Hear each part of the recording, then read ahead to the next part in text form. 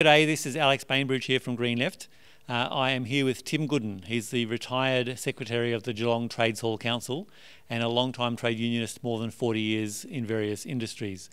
Now, we're here to talk about the role of trade unions in this issue of Israel's genocide against the people of Gaza and Palestine more broadly, and in particular the role that, how and what should trade unions be doing more to support the campaign for justice in this region. I did begin by asking Tim to talk about the context of the Australian Labor government's complicity in Israel's genocide against the people of Gaza. The situation that other countries are taking, having a look at particularly what's going on in the Middle East at the moment, like South Africa, is that there's a genocide being perpetrated, and essentially we're a part of that, both in terms of military technology, complicity, of political support, but in real support in terms of military assistance. Now this is only going to continue to grow while we remain silent. And that's why I'm talking to you today. The trade union movement undoubtedly is the largest, as small as it is in terms of membership, but it's still the largest organisation in Australia today that can reach out to the working class and mobilise the working class against Australian contemporary government policy. And at the moment, it's one track to war, and the Labor government is part of that. In Geelong, we've got Richard Marles, who's our Defence Minister, and openly supporting of Israel's actions against the 30,000 people that have been slaughtered so far. Some 8,000 of those children. We can't continue to remain silent. Now, there's some good trade unionists that have been turning up to rallies. The MUA has been doing their bit from an early day. The ACTU even put out a statement in the first week or two, which wasn't a bad statement, but since then they've done bugger all. My union, the CFMEU, has been going out to jobs and trying to get the Palestinian flag flown, which is not easy. They've had to have arguments on site with people, and to win it, because the majority of the working class, and our members included, have grown up with the Murdoch media and the narrative perpetrated by the Australian government, our national interests, etc., etc. And their first reaction is, oh, Hamas brought this upon themselves, the Palestinian, this is a fight that's been going on for a long time, it's got nothing to do with us, fuck them, really. Now, as trade union leaders, we know that that's not the case. But we're going to have to win over and challenge that narrative and win over our members. Now, that's going to require articles in our newspapers, workplace visits, our actual secretaries going to the rallies. It's not good enough that we assign a union organiser to deal with the most progressive elements of our membership and to take the pressure off the steam vessel, if you like, while still kowtowing to our brothers and sisters in the ALP that we're not challenging the role of Israel because it'll rock the boat. I mean,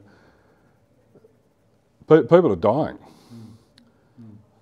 And we have to decide now the role of the trade union movement in this. Is it going to be for peace?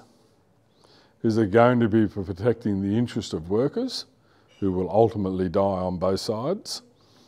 Or are we going to start standing up against the war drive in Ukraine, what's happening in the Middle East now, and work out which side we're on?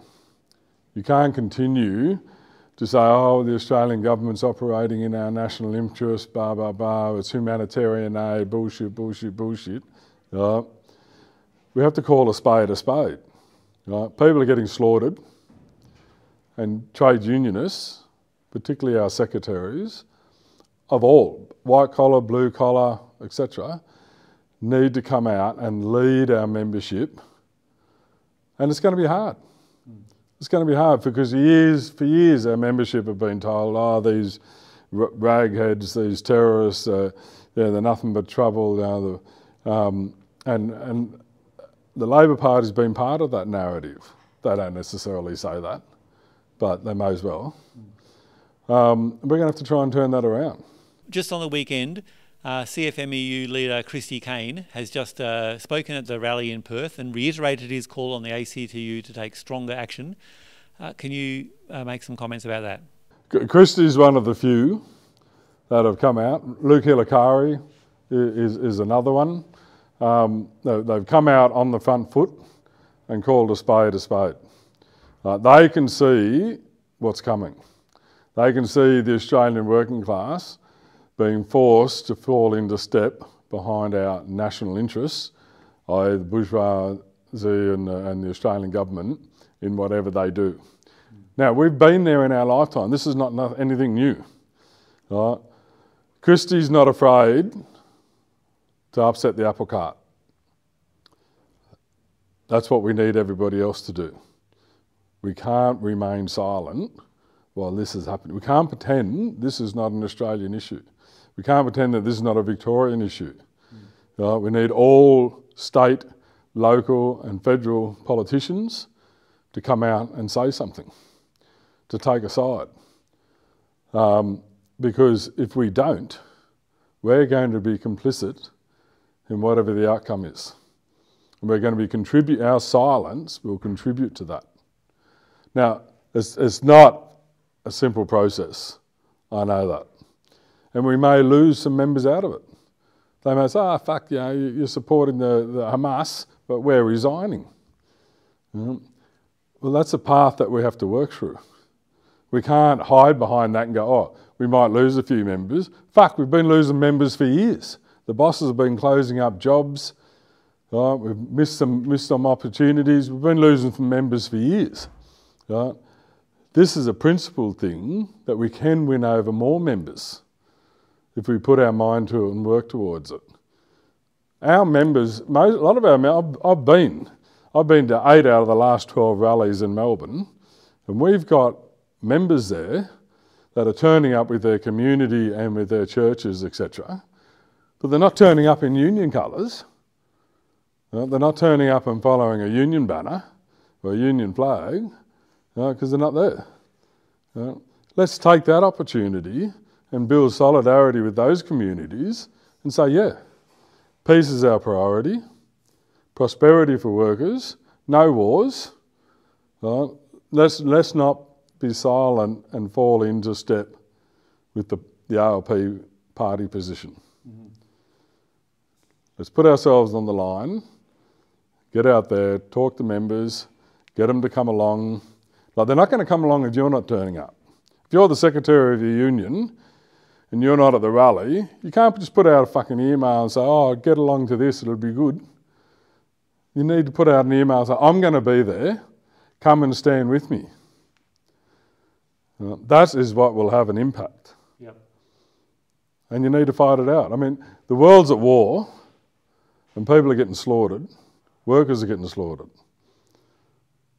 And we've got people worrying about how they're going to organise the next dinner for May Day or something, fuck. Just in the last day or so, Penny Wong has embarked on a visit to the region. She's talking about a quote-unquote sustainable ceasefire, and she's obviously trying to make it look like Australia is sympathetic to the Palestinians, while at the same time not wanting to criticise Israel too harshly. Can you make some comments about that? The official line from the government has been that Israel has the right to defend itself. We're not commenting on anything else, i.e. same as America. Go right ahead, slaughter as many as you want.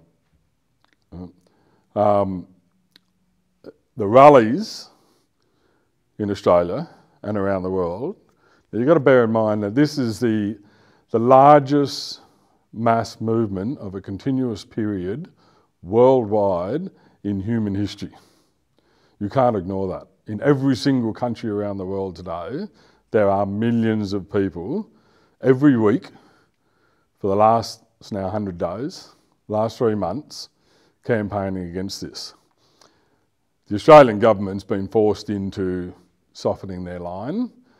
They haven't really changed their position. They're not calling for a ceasefire. They're saying we're hoping that there will be a sustainable ceasefire. Well, of course there's going to be a fucking sustainable ceasefire when everyone's dead and they run out of bullets. But what we want them to say now to the Israeli government is, hey, pull your head in, you're doing the wrong thing. Back off. Stop slaughtering people.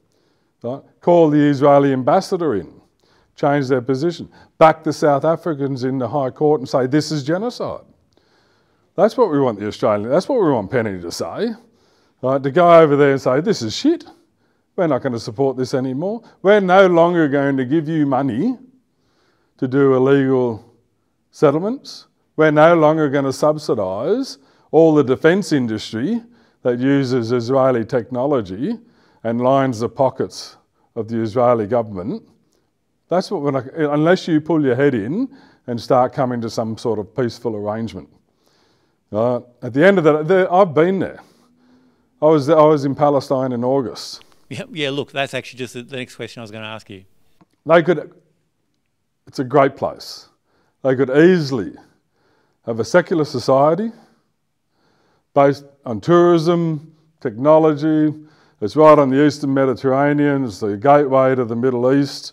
Everybody grew up with the stories of Bethlehem and Nazareth, and you know, even if you're an atheist, you'd go there as a tourist. But not while it's fucking like this. Not while the Israeli public service and security guards treat tourists and Christians like shit, let alone the Bedouins and the Palestinians. You can feel the air being cut with a knife as soon as you get off the plane. This is a hard country. And it's been made that way for the last 75 years.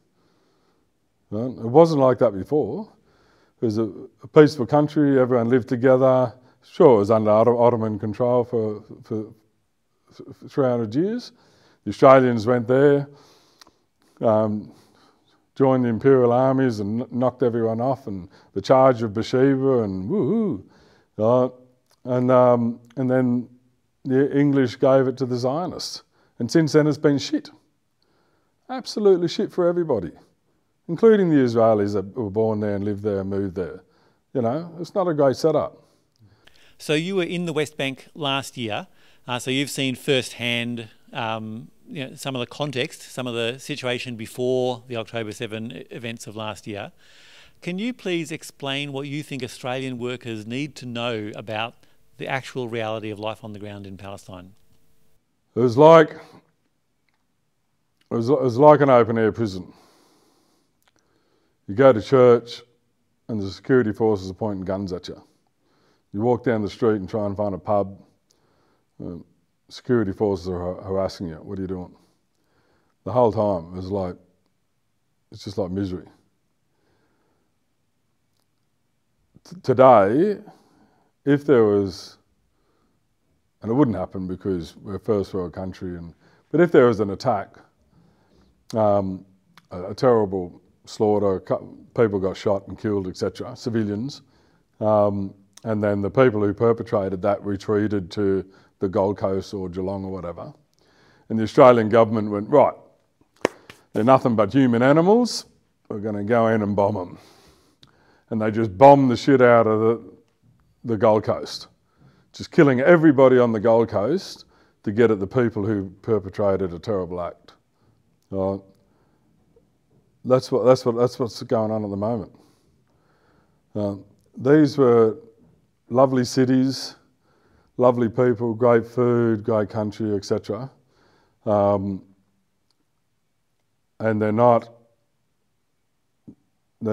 trying to build an inclusive society. Israel doesn't want the Palestinians there. That's pretty clear from the last 75 years. 1948 they drove out a heap. They've been killing and driving out as many as they can since then, every decade. They didn't really want the tourists there, and I can tell you that from first-hand experience, or the Christians. Right? For some reason or other, they just want their own piece of the desert, and that's it. It's pretty clear that the US are taking this opportunity, and have so ever since the English handed it over, as funding their bridgehead into controlling the whole of the Middle East, particularly the oil. And I'm pretty sure when the oil runs out that the Yanks will pull the pin and they won't give a fuck. But in the meantime, the Australian government and our media are encouraging our workers to take the position, well, this is okay. And it can't be okay, because if we let the world do this to them, well, then it's okay to do it to us. And how can you live with yourself? Particularly if you're a leader of workers and you don't come out and have this discussion. Right?